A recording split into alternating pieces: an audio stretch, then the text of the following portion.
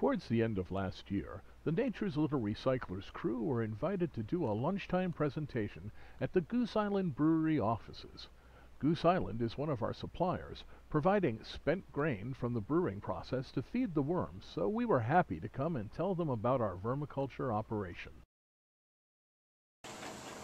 As he said, my name's Ed. Ed Hubbard, and I'm the founder of Nature's Little Recyclers. And basically, Nature's Little Recyclers is a high-tech worm factory, and we're utilizing it to basically convert waste materials into farm-grade fertilizer. But before I get started, people always ask me, how did you become a worm farmer? When I tell people I'm a worm farmer, they first go, seriously?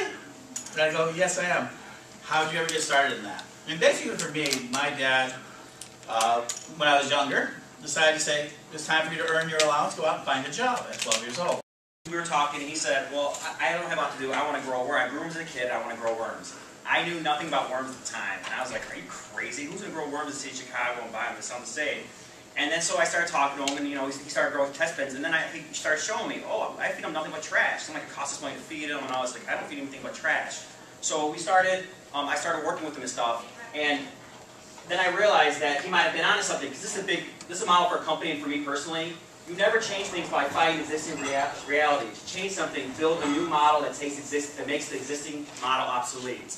So worms eat trash, but we've known this for thousands of years. However, we realized that nobody wants to compost their own trash. We want to live the luxury we have. I mean, I love my beer, I love my PlayStation, I love my clothes, I love my car. So we're not going to give anything up. So what I realized was, hey, if worms can really eat all this trash, why don't we make a system to replace the landfill so no one has to change anything? Let's just start feeding the worms all our trash and create landfill.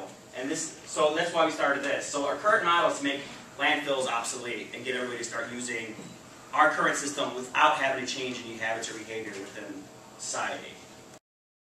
Hi, and we're back from our lunch with Goose Island.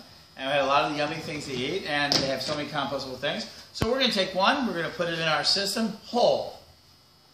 We're going to take another one, and we're just going to basically break it up. This plastic, it seems like plastic, but it's supposedly compostable. And you can see just we're taking like nice napkins, nice compostable place with a little lunch on it. And we're going to tear that up. We're going to continue doing that. And we're going to duplicate that. So we're going to do that. We're going to cover this with a nice piece of burlap. And we'll see how it turns out here in just shortly.